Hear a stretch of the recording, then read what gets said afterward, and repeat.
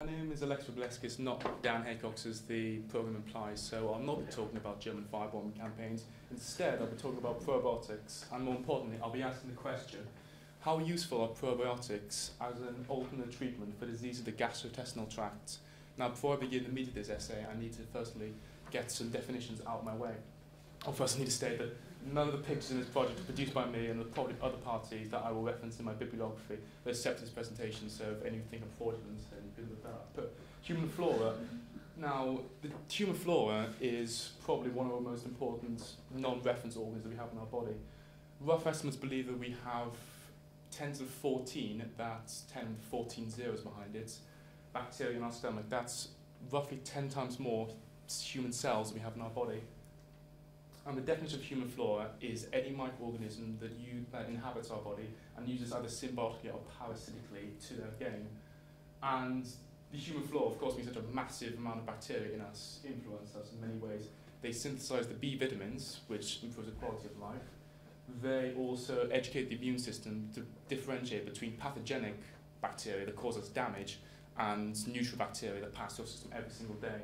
But most importantly, they form a carpet of bacteria that prevents other organisms, such as viruses, from inhabiting the area and colonizing. So that's actually pretty important to our survival. The renewed interest in human flora come from new technology we've gained. Before, we've been unable to study them due to them being in anaerobic conditions, which means when they're exposed to oxygen, they die. But new technology and new developments have allowed us to look at them in even more detail and discover how important they really are. Human flora has links, of course, being such a large amount of them, with certain diseases in the gastrointestinal tract, which is the area from the top of your stomach to the end. And one of the most interesting ones that come up is the link between obesity, which certain findings have discovered that due to certain bacteria being in certain people's digestive tract, it allows them to digest food much faster and increase weight. So it's not an excuse to eat pies, but it's a good reason why you can support it with science. The definition of probiotic, as given by the World Health Organization, is a live microorganism that, when administered in an adequate amount, confers a health benefit upon the host. And that's what I just said. And we're born with probiotics from the moment that we entered the world. When we are born, probiotics enter our mouth, move into the stomach, and colonize. And this has come from an evolutionary idea that if we have good bacteria in our stomach, it prevents the bad ones from getting in there and colonizing and causing damage to our body. Now, probiotics are different from antibiotics in the way that they cannot be chemically synthesized. They're all from natural sources. So, for example, the Nissel strain of bacteria, which is being used now to prevent food poisoning, actually came from studying a German soldier in 1941 who was immune to food poisoning in his barracks. And the mechanism is altering the human flora. So it either influences the already existing bacteria or recolonizes it if the amount is low. So it therefore, keeps everything going on down there. And we need to consider it as a treatment simply because at the moment medicine is shifting away from the standard, we'll have it and then we'll treat it. They found it much cheaper to run a course of probiotics on a human being than antibiotics, roughly £3,500 cheaper. So the NHS needs time to considering alternate methods, and probiotics has been such as one of them.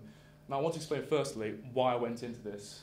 I've got 2 videos to show you which are the reasons I consider this a probiotic. Well, that's later, funny enough.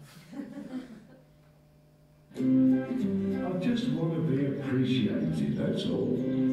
Well, that won't keep you regular, will it?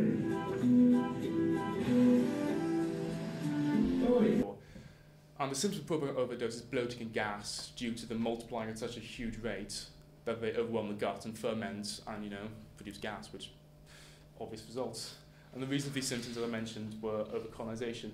Also, irritable bowel syndrome, which is basically a stomach ache, is caused again by probiotics overdose, but because they colonize too far up the gut, they move into an area which they're not allowed into almost by the body, and so it inflames the response and causes an irritated bowel. But these side effects are minor, easily treated, and nothing too serious. However, there's risk of mutations. Now, as we all know, bacteria always mutate. We've heard of MLSA and these super strains, but there have been cases of normal bacteria, the Lactobacillus strain, turning pathogenic, which causes Lactobacillus septicemia, which is an infection of the gut. And that is why the NHS has banned it in several hospitals because it believes it's too dangerous as a treatment for a sterile environment. And as I mentioned, sepsemia may occur, and some believe it's not worth the risk. However, the chances of an organism mutating are very slim because for an organism to mutate at a fast rate, it needs a selection pressure like an antibiotic that's killing all the species. If we don't apply that, the chance of mutation are very slim. And it often attacks people with compromised immune system, which leads me on to my next slide, complications caused. Now, there was a test taken in Utrecht in Belgium, which asked the question, pancreatitis, alternate treatment, which is an inflammation of the pancreatitis, to see if probiotics would work. And the results were startling. The death rate was double in the probiotic group compared to the control group. And the reason of death was ischemic colitis, which you can see there. It's basically a heart attack of the gut, which means the blood vessels close, and it basically reduces blood supply to the point it dies off, which isn't a nice way to die. But they were all with compromised immune systems, so therefore, what I found from my study is that as long as you keep it away from people who have immune systems that could be easily infected and destroyed, then it's a very valid treatment. But in conclusion, I found that probiotics as an older treatment have a very good future, and so many people before us have asked me, is it just about Yakult? To be honest, is it all about yogurt? And I hope during this presentation I've tried to convince you as best I can that it's not just about Yakult, which is a catch-all product. It's more about that. It's about specific strains of bacteria treating specific disease in specific cases.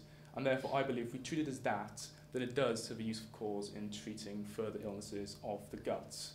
Thank you. I'll open this up to questions from the floor.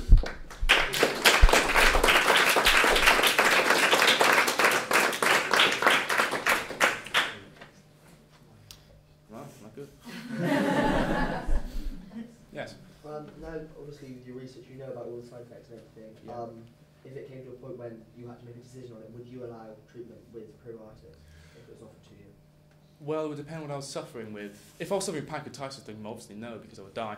But it's like with any cure for any disease, it's got certain links with certain other diseases. So I would ask for like a Rhamnus bacillus if I had diarrhea, let's say, because it's been proven to work. And yes, I would ask for treatment of probiotics because it's cheap, it's effective, and I found it to be, really cool. Yes. So do you think we should drink Yakult?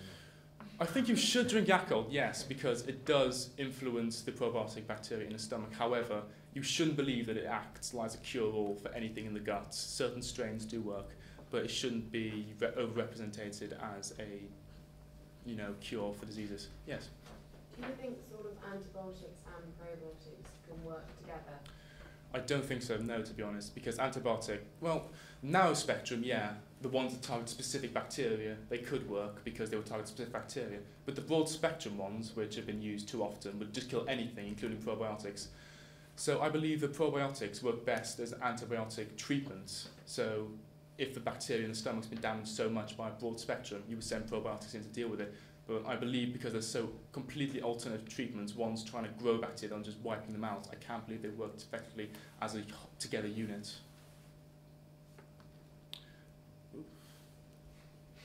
Yes, Arvin. Did you encounter any problems when you were going through your studies? Was there anything you found? Well, I did find a very odd trend that a lot of Yakult-related companies seem to want to sponsor these tests, but after triangulating the evidence and cross-referencing it, I found the studies I believed were the least biased and the most representative of what the medical profession see probiotics as at the moment. Okay. Well, if there are no more questions, can I just say thank you very much for your presentation.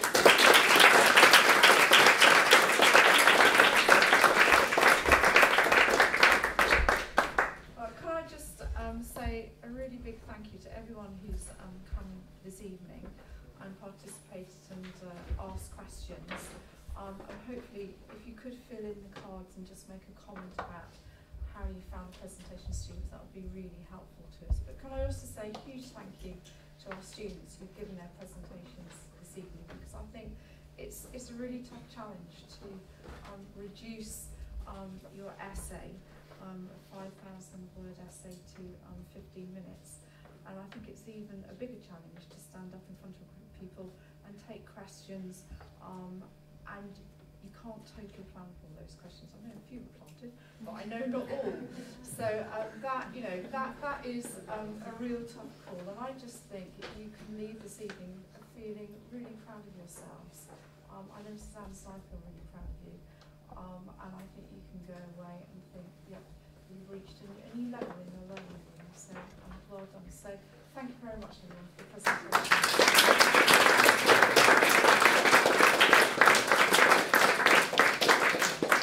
So if we wish to stay for a few minutes and have a chat with other people, remains the more issues.